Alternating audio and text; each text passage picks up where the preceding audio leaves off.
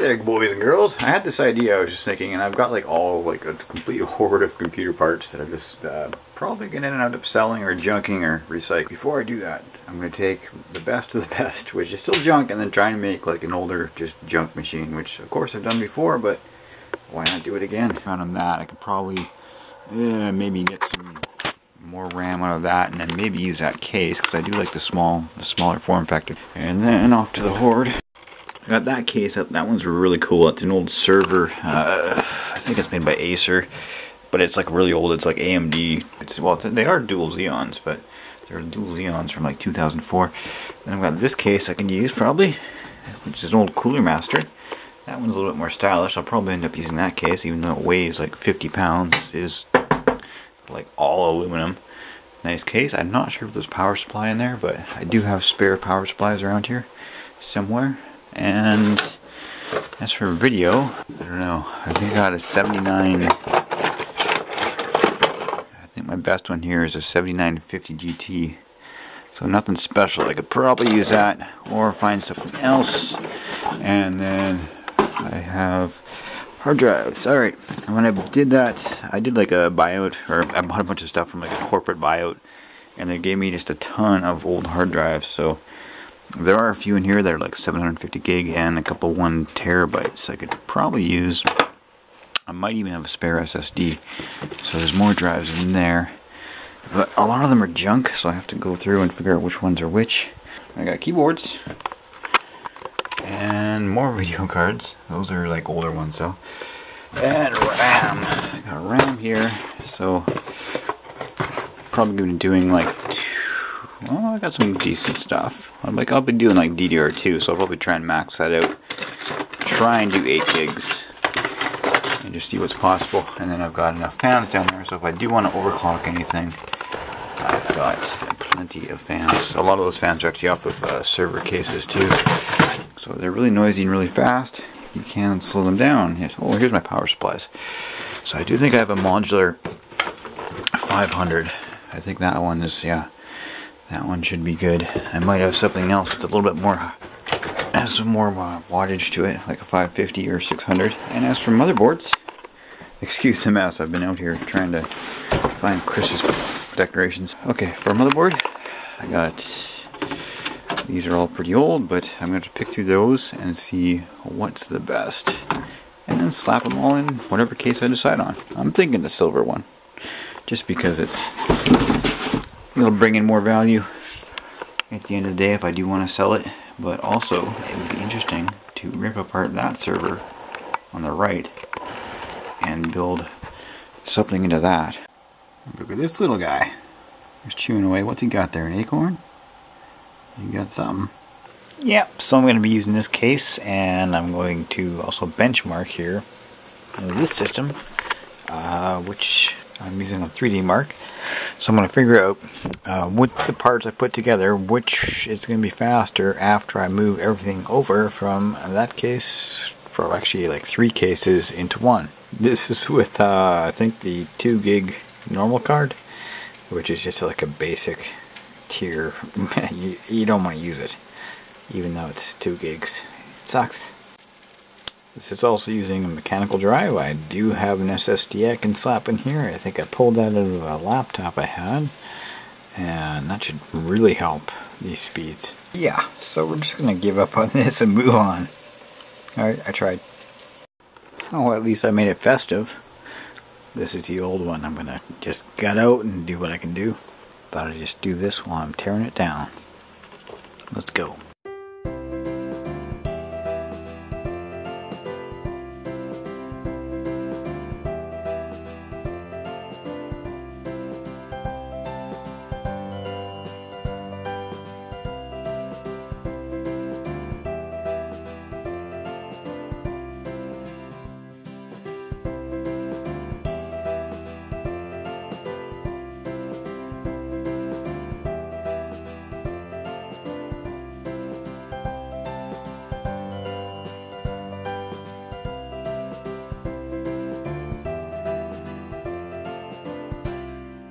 Oh, and now this, inside this case, which I was going to use, of course, has a AM3 motherboard into it.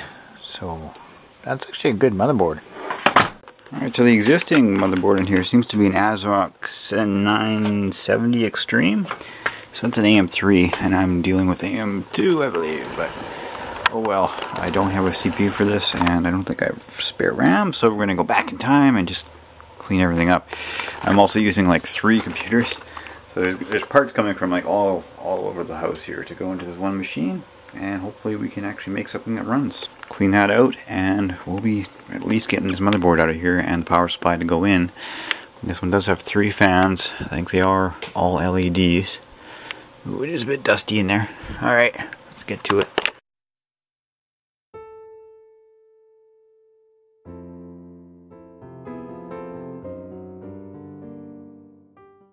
This case is going to be really hard to modify any kind of cable management just because it's older, but it does have a little bit of space behind there on the back plate, and it is ATX, so I can just stuff a ton of stuff in here and it should work out. Let's get this motherboard out.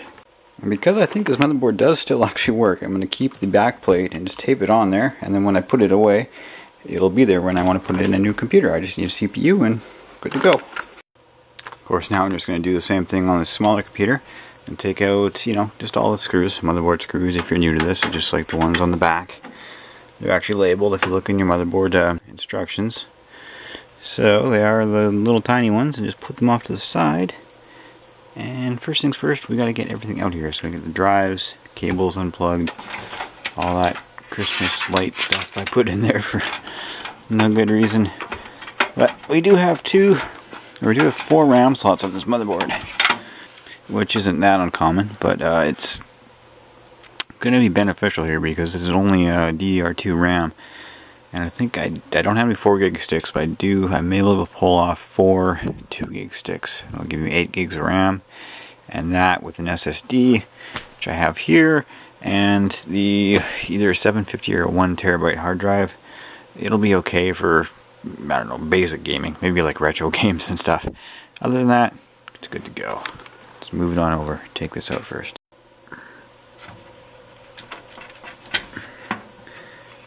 Sure you keep an eye on the I/O, the front I/O. You want to make sure you know which one's going where. This one's all color coded, so it should be super simple.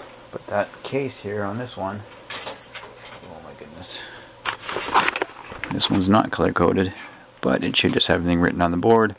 So this will be the front I/O, easy enough.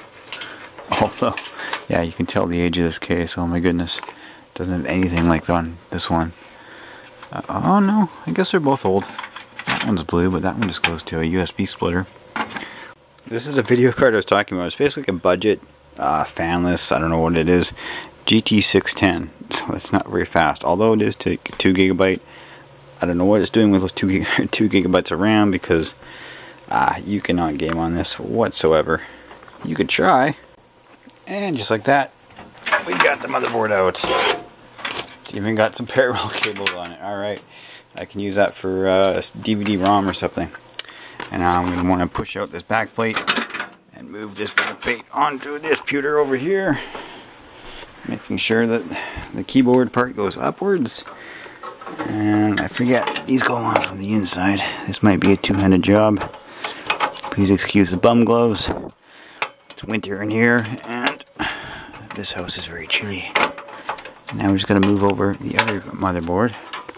Put it in here, line it up. Where is that other motherboard?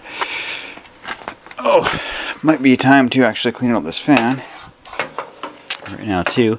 And well, I'll wait till it's in the case. I didn't put more thermal compound on it just in case I want to overclock this. I'm not sure what I'm going to do with the overclocking, but it might be an option. Oh look, I don't even need the this parallel port here, or this old cable. This one actually has, for the CD-ROM, it does have SATA connections. Wicked. It's also got top panel, USB, Firewire, front panel too, I believe. Oh, it's even got a card reader. Sweet. Alright, I didn't know it had all this stuff on it still. Just getting this into light here, I've noticed that these fans are actually quite dirty. I'm probably going to have to take all this apart and use rubbing alcohol on the inside. Not a big deal. I'm used to that, but for now, let's just get it together Of course, as I saw, I put these back panel in actually backwards at first. So, note to self, look closer next time.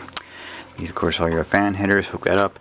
And the front panel, I guess it's a top panel for USB. And then we've got, that's all my front panel mess. Right there. Screws go in. I've got all the front panel stuff hooked up and the top panel as well and the power switch and all that, so that was pretty easy. Just, you know, match the down here where it says HDD and all that fun stuff. Corresponding thing is going to be on your cables right there, and it doesn't matter which way you put them, you know, just as long as they line up with the two holes, they can go up or down. Everything else, this does have actually some cable management. I did manage to hide all this stuff that comes down here and comes down to there, but still not perfect. And this whole motherboard only has like 2 fan headers, I think 3 if you include the CPU. So that sucks. I'm gonna have to get like an adapter so I can use these on like a Molex or something.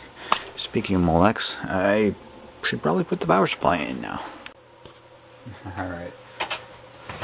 This one actually has, because at the back of the case, I guess they tried to slim it down or something, so there's like an adapter plate. So this goes on the back, and you have to take that off before you can even string the power supply through. Kind of a pain in the ass, but this one is modular, so in theory, that would make things easier, but not exactly taking off all of the cables to make it any easier, am I? No. I'm just doing it my way. Cable management be damned. It's just a little bit weird with that adapter. I'll show you. This adapter sits on the back till these screws go into the case, and that goes into the power supply. So unless you have like a gigantic power supply, it's going to sit in here recessed just a little bit. So Cooler Master, you make some weird cases. Anyways, because that's a full-size power supply. Why would it do that? Alright, moving on. Now with a modular power supply, you don't have to use all the cables you don't need, right? So on this one, I've got a bunch of like 6 pins and 4 pins I don't need, because I'm going to need a 6-pin for a video card. But there's no 4-pin on this motherboard for an additional slot that I can see. So I can probably just remove that entire cable, get that out of the way, less mess. Now I've got the back panel off. You can see how it's kind of recessed here, so I could probably do the cable management even better now, but I've got it off because I want to put a drive in. So I'm going to figure out where a drive is going to fit, not interfere with the video cards, probably down low, what size of SATA cable I'm going to need to reach it. This one's obviously very, very short, so I can go from like here to there and only use that much of a cable. That would be nice. And the reason I had both sides off the case is because this is a mechanical drive, and you want that tightening in by both sides. So I've got a nut there, or screw there, and this thing is nice and tightened down because you don't want it wobbling. As for an SSD, you can pretty much stick that anywhere. You could stick that right here if you wanted with a piece of tape. It wouldn't matter because they have no moving parts. But I didn't get this, so I got the small cable in there, so there's like hardly any extra baggage in there. That's pretty much the right size cable. I'm not going to worry about colors because we've got the whole rainbow of everything, just thanks to, I don't know, 10-year-old tech. Oh, I goofed. It did need one actual 8-pin onto the motherboard, which is fairly common. I was weirded out, like, why does it not have a 4-pin or a 6-pin or an 8-pin dual connection to the motherboard? So that's done, and I put that card on there just for testing. The SSD is in, the back panel is on. It's ready to go. I can fire this up right now, I think. I do want to clean it up, and I'm a little worried that the only fan running is like one of the back fans. So I'm going to have to get an adapter, and I can run the front fan and the back fans. Or just even change the fan. Like, what is up with these colors, man? Just sickens me. For a little bit more dust free, I did put in a bunch of these covers at the back. They don't all match, but man, it's this is like a ghetto build. What can you say? I'm ghetto all the way. But it's coming. It's probably going to be worth more money in parts than actual action, but you can always just swap the motherboard. And I'm tempted to try some ECC RAM, like out of a server. Because then I could go up to like 12 gigs or something, but then there's no overclocking of the RAM whatsoever, and that's even if it works. But right now I'm tempted to just push a button and see what happens. I'm going to look online and see if I can't find any deals on like a cheap video card. I'm not sure what would fit in here for the price, but we can probably find something. So I've been looking through UCA, also Amazon, just for what it can find for a video card that's going to be like affordable, because you know that thing is not worth dumping a lot of money into. And on Amazon, everything under $100, pretty much what it already has. I found a few others. I found this, well, I'll get into that a bit. I found this too, which is $125 for a GTX 7060, which is a pretty good card. We've got a 5770 for $60. That's more kind of in my budget. That's 1 gigabyte DDR5. But for $60, probably get them down to like 5040. The 5850 for 100. Oh, that's tempting too. Get him down maybe 80. I don't know. And then this. This is what I really want. It is a GTX GeForce 960. This is only the 2 gigabyte version, but it's also the WindForce version. This would be awesome, and he's looking for trades for old hardware. So I'm gonna message this guy and to see like what's up, like retro computer hardware. Maybe he needs like retro computer parts, or like I have a Dreamcast, I got a Genesis, I got other Game Boy stuff. But maybe I get that price way down, because $130, that's still a good price. Like, I'll pay him in cash, but I'd rather go cheap on this. I'm probably just gonna use a card I already have, but for the $130, good deal. He's gonna get you.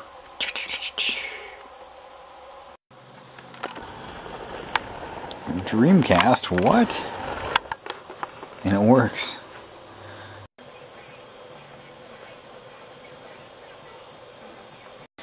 I should probably get back to the computer sometime, but Tony Hawk is pretty cool too. And I beat the game, I guess. Alright, Ben Kitty, do you think we're going to fire this up? I haven't really changed anything, but I do have these other 2 cards here that I'm hoping will work. I don't know. It's, well, this is honestly my first attempt at booting this. I have not done this before. So, we've got a blue light. Do we have post? We got post. Alright, okay. Now we're just going to make sure this, apparently even the DVD-ROM works. And it just shut off. Oh crap. Alright, back to the drawing board. I'll see what's wrong here. I just changed a few things around here just to make sure it wasn't like a weird peripheral hardware problem or whatever. Oh, looks like it's doing updates or something. And we have Windows functional. Do we have a mouse? We have a mouse. Okay, do we have Wi-Fi? I think we've got everything going here. Alright, groovy. Move on.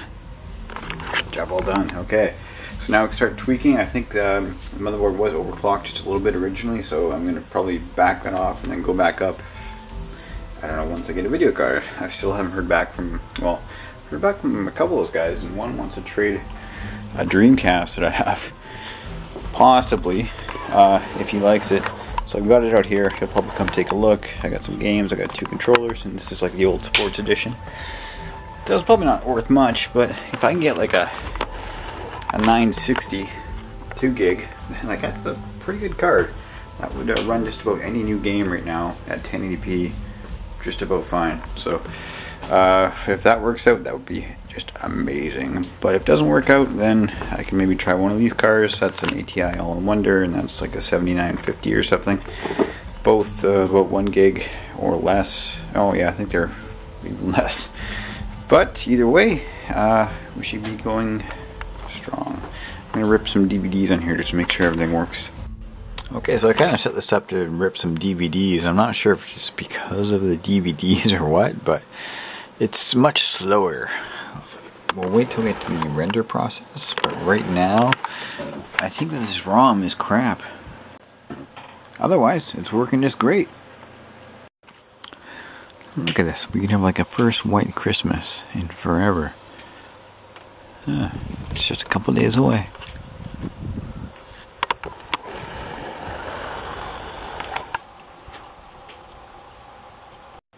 Oh, so much Christmas. Yeah, I thought I'd decorate it up just for the occasion. I think the problem here is a video card. Honestly, I was doing this without any kind of like video card at all, and it was actually rendering faster than what this is doing right now. So we can see that it's taking half an hour roughly to render. Oh look, there's a bend. I've been just doing these in like 480p, fine enough for Kodi or whatever, and average is less than this, so we've actually lost some speed by upgrading parts. Let's change a video card, I think. I don't like that one. Pretty quiet at least. I'll just pull this thing in.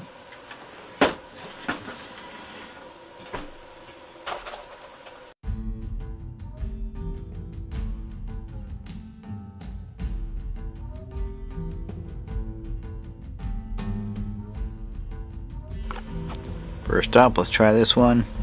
7950, and we'll pop that in and see what happens. This did require the actual 6-pin connection that was still left on. Other than that, I don't think it's gonna post. That sucks. That was probably the best card I had that is, you know, like basically free. So this don't work. Come on, baby. No, it's not posting whatsoever. Okay, we'll move on to the next one, which is, whoa, the ATI All-in-Wonder, the TV card of your dreams.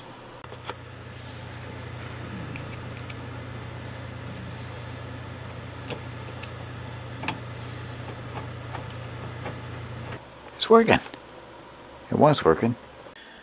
Alright, so I was using like the latest drivers on the other one, the other cards, and that didn't help. So right now I'm going to update this driver right here, which I highly doubt is installed. Nope.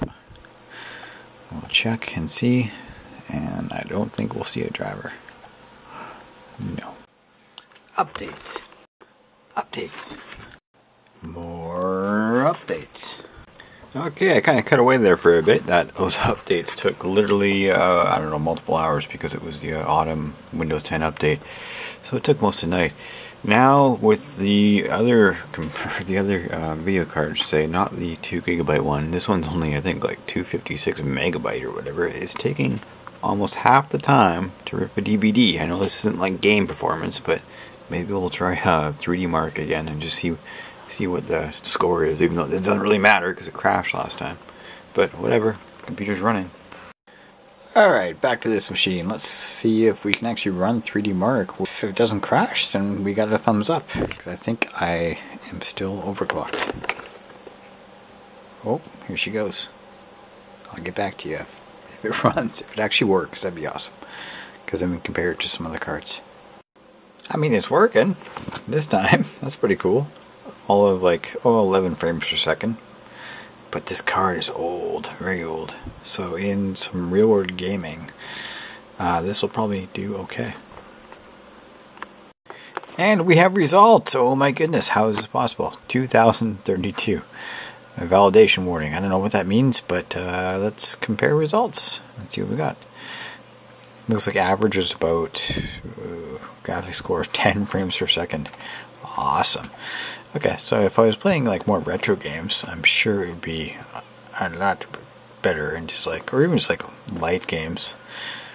This is all an ATI Radeon HD 3600 on a Phenom X3 XE or 8600. Oh no, it has 512 megabytes of RAM. I was wrong. Better than 6% of all results, so that's pretty good. Not really, but better than 6. So I've actually got it. Just a few days later, of course. I actually filmed this to be out around Christmas time, which obviously didn't happen. It's a fair bit after Christmas. But I've got it all set up here. I did not get the video card. I'm still looking for a cheap video card, but the one that's in here surprisingly works really well. This monitor doesn't do it justice. This monitor is kind of old and the colors are all blown out. But for what it did, from parts that were just hanging around here, this thing is, you know, it's not smoking fast, but it's fast. It's nice and quiet. Everything works. No crashing. I'm happy. I'll probably sell this thing for cheap, just for someone who needs it. Casual use, they can slap a video card into it if they want to game. You can game, like you play like CSGO or something like that. Maybe, you know, some e-titles that are just like don't use a lot of resources or whatever. This doesn't cost me a penny. This is just old stuff that I just recycled. And it looks pretty damn cool. Anyways guys, thanks for watching. This was like one of my longest videos ever. I apologize for that, even though I did edit it down quite a bit. It's going to take a while to upload. Thanks again. If you like it, give it a thumbs up. If you don't like it, then give it a thumbs up anyway. Cheers, guys. Keep on rocking.